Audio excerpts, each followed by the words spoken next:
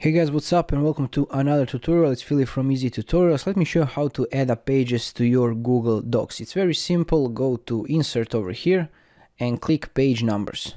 And over here you can instantly add your page numbers, for example like this, and clicking somewhere else you can see 1, 2, 3 and so on. I will now undo this.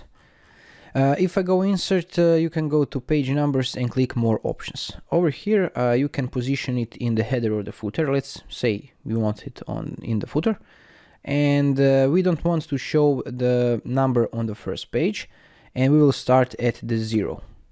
I think this will be good. So click Apply, and we can see over here 0. It doesn't show up, and we started from the number 1, 2, 3 and so on.